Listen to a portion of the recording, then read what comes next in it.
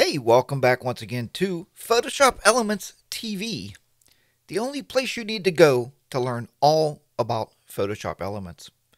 So today we're going to talk a little bit about how to use the RAW editor.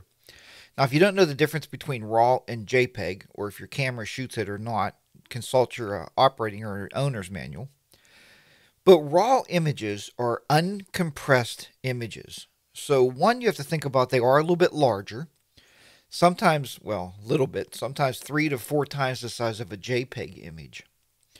And it captures all of the image. So what I mean by that, it doesn't compress anything as opposed to a JPEG. A JPEG image is the camera's best guess at the colors you're shooting, the exposure you're shooting. It takes all that information. Cameras are really good nowadays, and it compresses it into a JPEG image. So when you import a RAW image into your editor, you're going to get the RAW editor. We're going to go ahead and look at that now. So I'm going to click on File and open an image. We're going to go in here. Let me go back one. Oh, can't go back. Let's go down here.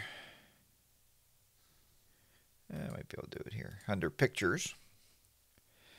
And I was playing around a little bit this morning here, so we do have the pictures. This High Point, California. And these are raw images shot with a Nikon camera. That's why they say NEF. Now if I click on one of those images,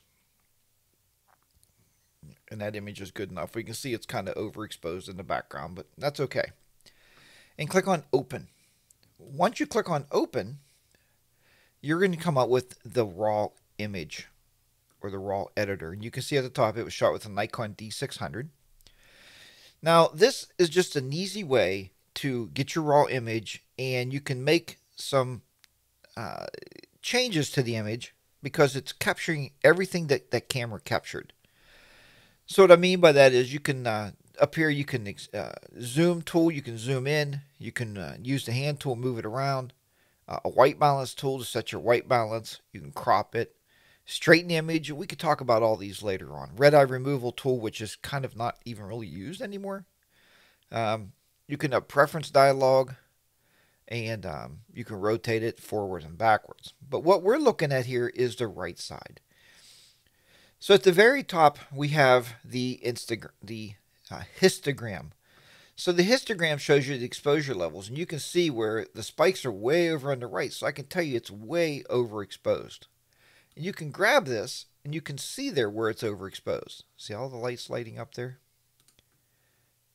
All right. We can pull that back and go back to the other side. Oop. I'm trying to click off of that. And this side would be the underexposed side. We really don't have anything that's underexposed. So that's your total histogram. Now if you come down through these, you can see where it says treatment, color, or we can click it and change it right to black and white. So you can do that with it. Your profile is Adobe Color. You can change the profile to Adobe Landscape, Adobe Portrait. There's a couple different ones you can play with here. Go back to Adobe Color. Your white balance is where a raw image is really nice opposed to a JPEG image, because see where it says as shot, but we can set this white balance to whatever we want to. So let's say it was a cloudy day. You can see the colors already start popping. Shaded, fluorescent lighting, daylight. So we're just going to go back to as shot. Your temperature is the color temperature, right? So we can go and pull it back. If you watch the trees here, you'll see the trees turning more blue. You can bring them up more green. I usually set this on a landscape picture. I look at the trees and try to give them as green as possible without going too blue. When you're going too blue to the left, you're cooling the image. When you go to the yellow to the right, you're warming the image. You're heating up the image, right? You're warming it. So the tint, obviously, is just tinting the image. Again, you can look at the trees. Sometimes I use the sky. You can set that. Your exposure limits, if you see everything's set to zeros right now, and I told you it's a little bit overexposed, so you can just pull this back a little bit here. You can see where the clouds are in the skies, but we're not going to pull it back out much, obviously. That's way too much. You can go back and find one of my change the sky pictures or videos where I change the sky and give it a more blue sky. So we just want to tone it down a little bit from not being too overexposed. If you ever mess up with one of these, if you double click it, it goes right back to the 0 setting. So if you just double click them, they go back. Set that back to 1. Your contrast. And again, when you're playing with these, you're not actually saving anything. So we're not hurting the image. We're just looking at it here. That's why this raw editor is really nice to use. Highlights. We can bring the highlights up and down. You can see how we can bring the highlights all the way down and get some of them clouds back up in the sky. So maybe you want to do that. Even though they look kind of white, that's all right. The shadows. You could pull your shadows up or make them darker. We're just going to leave that at 0. The whites, again, if you pull the whites all the way to the left, you can see the clouds are even more showing up even more at the top. Go all the way over, make it super white. Make it 0. The blacks. Blacks and shadows are very subtly different. Little subtle changes with that. The clarity. We can actually clear the image up. Be careful because you can actually make the image, especially when you use clarity on people, it can make them look almost like a mannequin. So, but we're going to make it pop a little bit here. We'll raise the clarity up a little bit, make those trees pop. The vibrance of the colors, right? We can make it very much more vibrant. But be careful because you're going to change the color tones, so watch your color tones. And then saturation of the colors. You can blow it out. I used to work with one guy, and he always liked to undersaturate by about 5. It's kind of what he liked to do. So we'll see. Undersaturate by 5. Once you have everything set in this editor, in the raw editor, all we have to do is click on Open Image.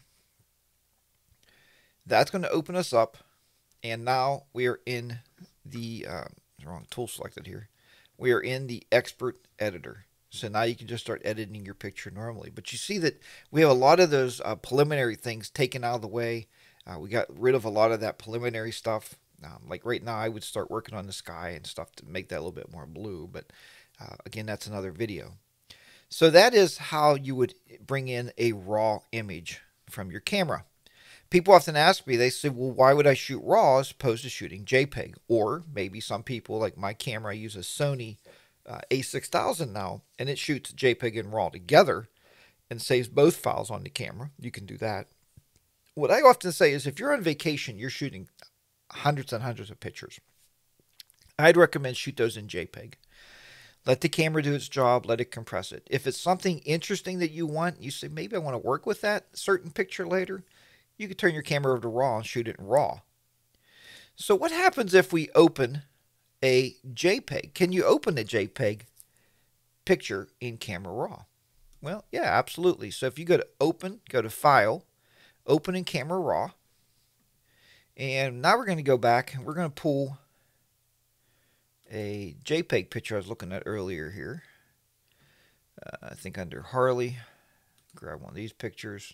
Not that one. Here's a picture of my bike, one of my bikes I had. Click on Open, and you'll see, sure enough, it opens it. Now, if you look under white balance, though, remember before we had all the possible white balance settings we had, but a JPEG will only allow you to select either auto or custom. All right, it doesn't let you select all those other ones that we had in there.